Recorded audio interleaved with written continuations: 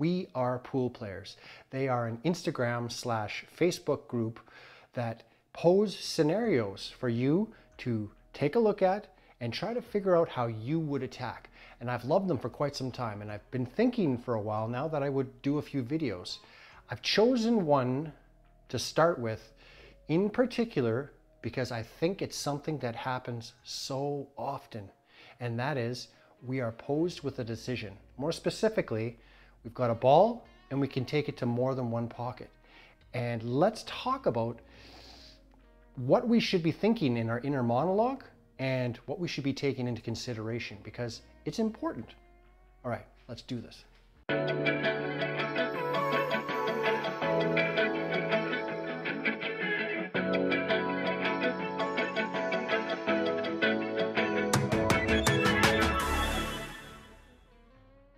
Welcome back, everybody.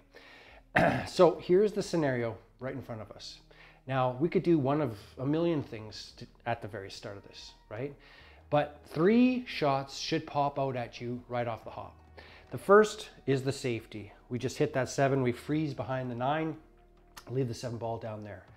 We'll be talking about that briefly because that's not something I think we should be thinking about. The 7 ball does go to 2 pockets. It goes to that corner and it goes to the side. So those are our other 2 options, right? Take the 7 to the side and come into the 9 and have shape for the 8, or we shoot the 7 to the corner and have shape for the 8. So let's talk about the one that we're not going to talk about too much, and that is the safety. The only reason I think you would play safe on this shot is because your confidence is at a low. Okay, you literally have 2 pockets you can shoot that 7 ball into and try to get shape and get out from here. The fact that you would consider playing safe on this shot right here tells me that you're hoping that your opponent's going to make the mistake. And I'm telling you, if that's your mindset, you're not going to go far. So we're going to move on from that right off the hop. Okay, it's one thing to not have a shot and try to play safe, right? We've got 2 pockets, like I've said. So we're not going to talk safety anymore. Let's talk about the 7 ball to the side. Now, I would like you to take a look at it. I don't know if you can tell, but it is impossible for you to shoot the 7 ball on the side without touching that 9 ball. So the question I pose to you is this. Can you, beyond a shadow of a doubt, tell me where that cue ball is going to end up over here for shape on the 8? Do you know that by looking at it? Can you tell me, beyond a shadow of a doubt, you know exactly where that 9 ball is going to end up? Beyond a shadow of a doubt. This is what I call changing the shape of the world. And I use that term when I have to bump into things, right? Sometimes I have to break things out, go into clusters, and you're changing the shape of the world. And sometimes you just don't have a choice. My personal motto is I try not to, if I don't have to, I try not to change the shape of the world, right?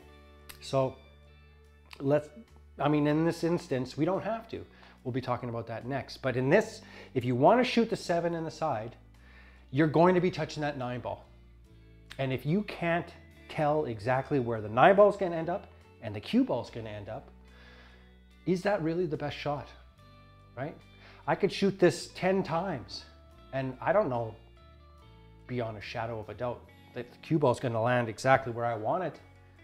I don't know where this 9, I would guess that I would come into the 9. It would probably maybe hit over here. Maybe it ends up on this side, but maybe it comes over at this angle and ends up over here. I don't know. So those are considerations. Yes, I know that there's players that would look at this and say, well, okay, the 7 ball is closer to the side and I know I can make that shot in the side. And that's what they're thinking. I just want to stay at the table. Flip side of that is you're not going to stay at the table for very long if you don't understand where balls are going at all times. And I don't think that you can understand exactly where balls are going to end up. At least you're taking a big risk, okay? Let's move on to the last shot. 7 ball to the corner.